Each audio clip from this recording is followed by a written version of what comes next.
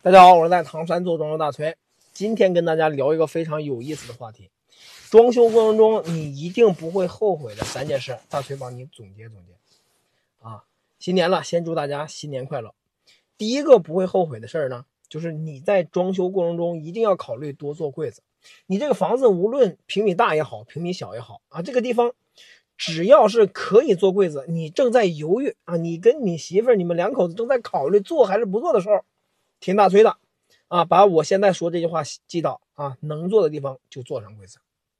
很多业主特别关注装修效果，但是你们关注的效果是刚装修完的效果，而我作为一个装修过来人，我告诉你，装修的效果应该是你入住之后那时候的效果。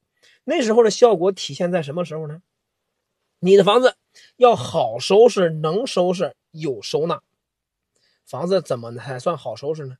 你有足够的收纳空间，有放帽子的，有放鞋的每个房间都有独立的柜子，这样子你的空间东西什么都能够摆放的很好，不会乱。装修的再好入住2年之后那房子没法看，一定是柜子做少了。听大崔的绝对没有错。如果说你同意这一点的，在评论区赶紧给大崔点个赞。第二个就是简装。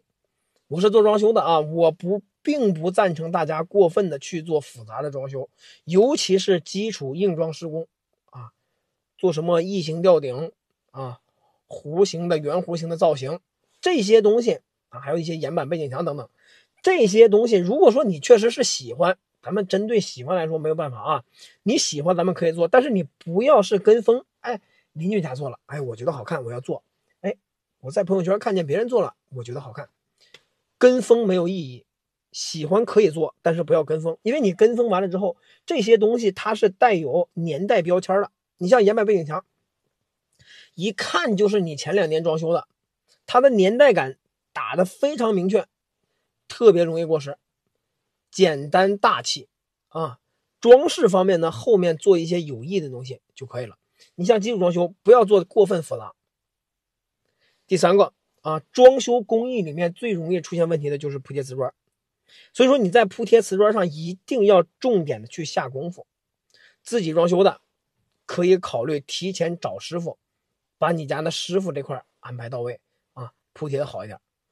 给您提示，尤其是自己装修的现在目前为止瓷砖越来越大吸水率越来越低，这些瓷砖上墙之后，说白了它已经违背了正常的一个是吧牛顿力学了，它时间久了之后必然会掉，必然会空。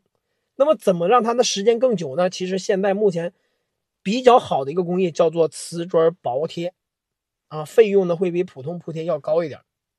所以说你对这个一点比较关注的话，采用薄贴相对来说也会更好，也不会让你后悔。大崔总结了这3点不知道你同意不同意？同意的咱们在评论区给大崔点个赞，不同意的呢咱们发个新年快乐，好吧？我是大崔，关注装修每个细节，谢谢大家。